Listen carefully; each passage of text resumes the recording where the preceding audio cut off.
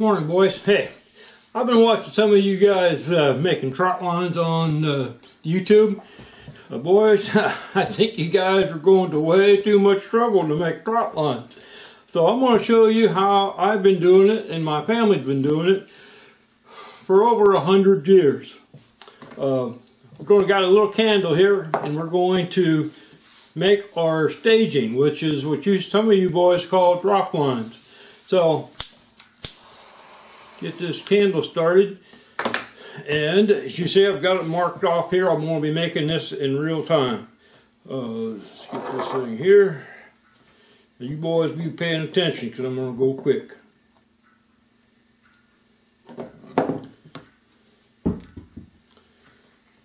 I don't know about you boys, but the bite right now here in Iowa is a little on the slow side. We got another 100-year flood. It seems like we have one of them about every 3 or 4 months here in Iowa. Now guys, this is what we've been calling staging line for a long time. I'm not sure when they come up with the idea of calling them drop. I can see that, but I've been told my whole life that this is staging. And since this is my video and my line, we're going to call it staging. So, there you go, guys. I don't know how many we got there, but now if you notice, guys, on every one of these, I make sure that the line here doesn't have a big glob of nylon, just because to be able to fit that into the eye of the hook. Now guys, there's lots of different options for you on hooks. Those circle hooks are starting to grow on me a little. I like those, but there's another hook that I like probably as much as the J hook or the circle hook for trot lines, and that's those wide gap hooks. And a little later I'm going to show you that. Okay guys, we are about done there with our staging. So here's my main line. This is considerably heavier, about probably as twice as my staging line. And a lot of the times I'll have this about 4 to 5 lengths before I start my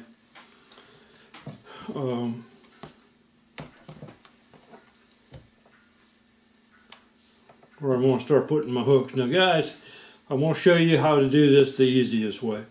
And this, you take your staging line, you make a knot at the end, and you want it down to pretty close to the bottom.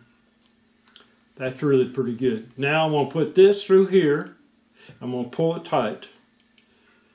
Okay, you can see it's on there. And now this is where the magic takes place. You just pull it, and there it is, guys. That staging, your drop line tied to your main line, it's there forever. Now I'm going to run a few more of these. Now, probably a little bit out of the eyesight, that I have the table marked out where the distance between the two different, where one line starts and the other one begins. You see guys, I just bring that in there, get it pretty close and tight. There you go. There's no drop shot, there's no anything on there. And guys, I've been doing this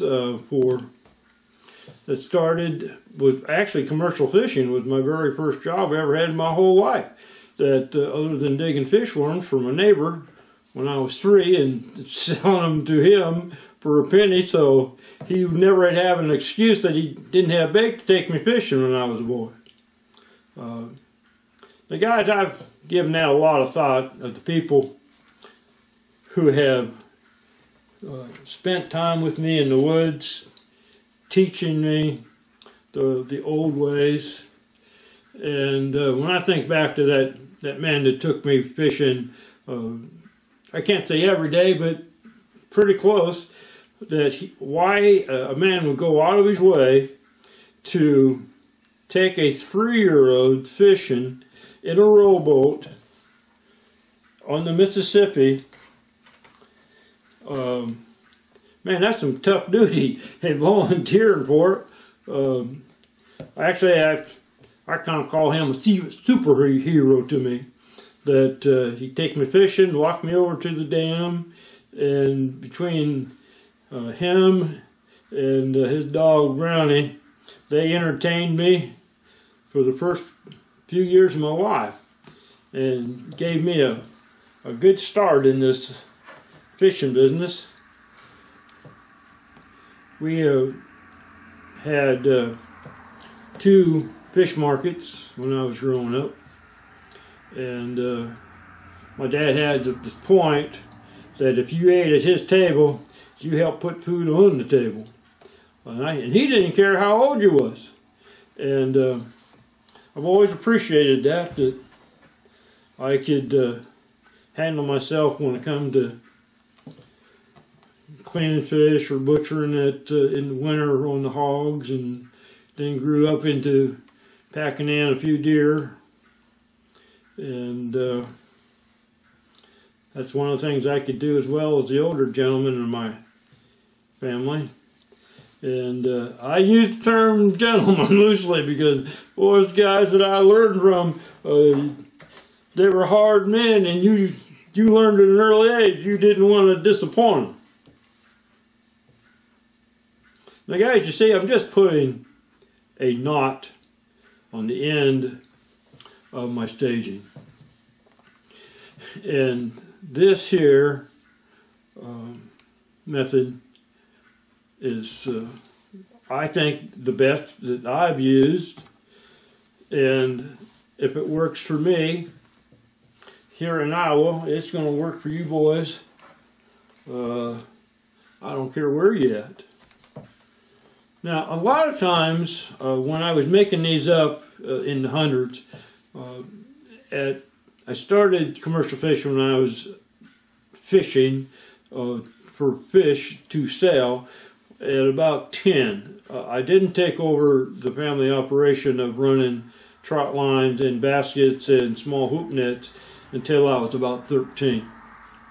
And I would always cut my staging, and at the same time I would tie my hooks on with the same exact knot.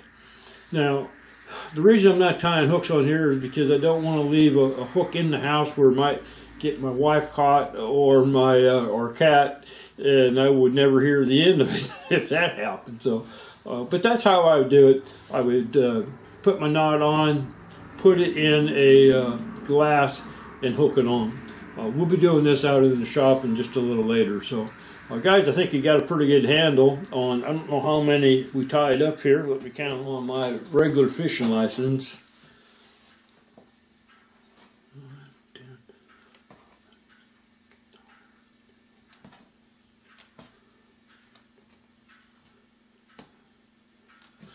I'm only allowed to have 15 hooks per trot line, and I'm only allowed to have 5, totaling 75 hooks.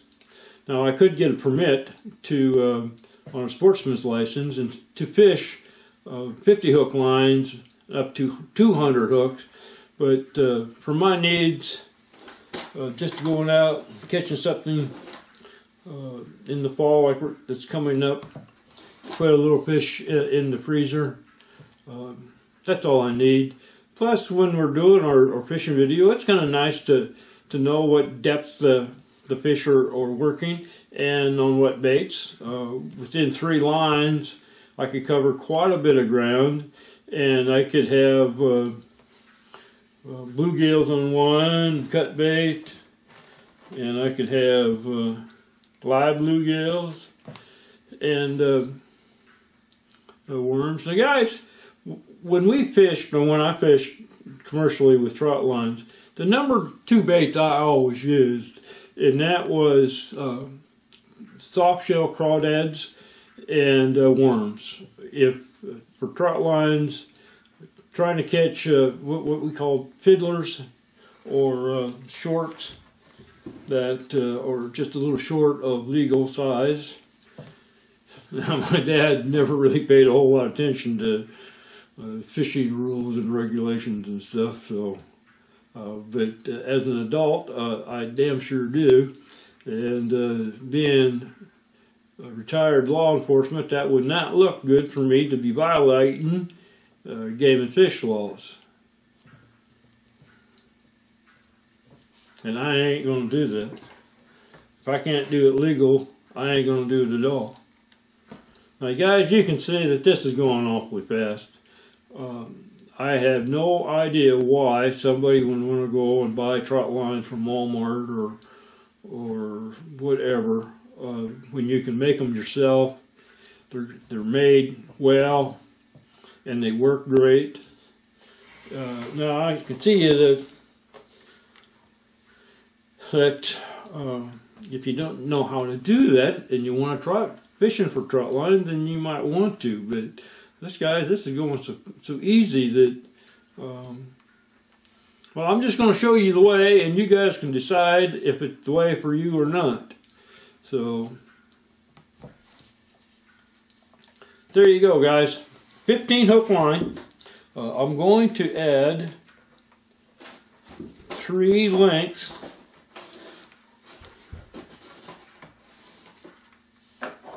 before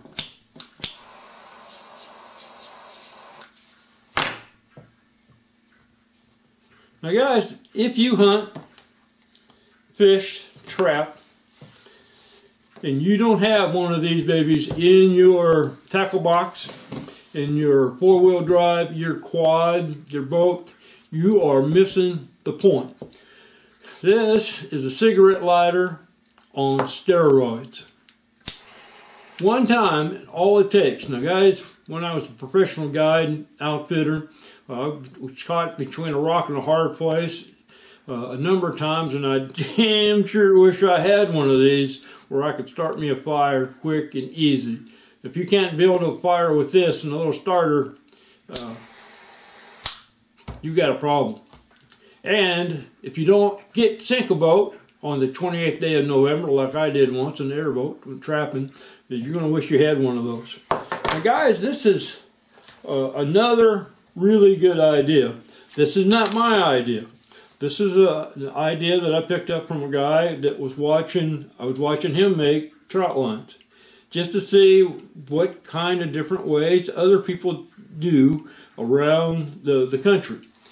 And he put a float at the end of both of his trot lines. And I thought that was such a good idea. I'm going to start doing that myself. And I want to keep this thing on here. I'm going to tie a knot here, kind of like a staging knot.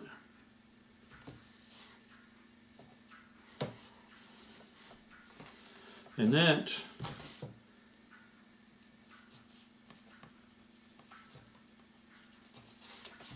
is on there. Now I could do the same here, and gee whiz, I think just for sake of argument, I want to do that here too. Now, the reason he did it is that if you would drop this line into the end, if it's not tied onto your brick or your rock or your piece of metal, you'll always be able to find it on the end. Besides, it's bright, and boy, guys, I think it's a great idea. That's the best idea I never had. So there you go, guys. That is the quick way of making trot lines. This is the line I've always used my whole life. I fished when I was a boy in my teens up to I was 22 and got married. This is how I did it. Guys, I fished anywhere from 800 hooks to 1,000 hooks every day. And this is how I did it. It was quick, it was easy, and it did a great job. So that's it. I'm going to stop it there. But now, guys, I'm going to move the camera and I'm going to show you on slow motion how I tie the staging knot on your main line. So, guys, we'll talk in just a little while. And wherever you are, I sure hope the fish are biting, because they ain't biting here. We'll catch up with you in just a little. What's going on? It'll take me a little while to get set up. Well, guys, we got the camera set on slow motion, and I'm just going to walk through this with you a couple more times. Heck, we don't got any better thing to do, because the fish ain't biting because of this damn flood. Don't want to harp on it, but doggone, I'd like to get out on the river, start catching some of those fall flatheads and catfish. So here we go. We got a knot here on our staging line, and we're going to pull it up nice and pretty. You never know, game warden might want to come and check my line, and I want to look good. Yeah, I got a reputation to maintain. And you just go ahead and put your finger around. Come on now, one more time. Here we go. And you're just going to go ahead, and you got a loop there. And one more loop just to make sure you all got that. Now I stick my thumb and index finger, grab the line underneath, and I just pull on it. That's it, boys. I mean, it's not rocket science. A good thing, because back when I was taught this line, there wasn't anything called rocket science unless it was science fiction. And we're just going to pull on the main line and get it kind of close, but not 100% necessary. And just go ahead and pull. And come on now, pull the main line. Come on. And oh, there was the magic. Guys, that line, staging drop line, is attached to your main line, and it's there forever. But I tell you what, just go ahead and do this just one more time. Again, you're going to pick up your line, wrap around the finger, just like that, and you stick your finger and thumb under, grab the line, and pull. There you go. Come on, one more, a little more, little more. There. Then you go ahead and you get your staging line. You're going to put another knot there at the end, and boy, this old geezer's kind of moving slow. But we're going to go ahead and show you one more time. We're going to, you got to get it through the loop there. I know. And hell, pretty soon I'll be talking to myself. We're going to pull this up. We're going to pull it down. And then, come on now, pull the line. Just like Daddy taught you. Come on, pull. Magic about to happen. There you go, guys. That's how you attach your staging line, drop line, to your main line in a trot line.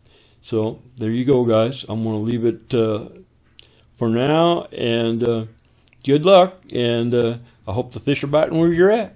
Later, gentlemen.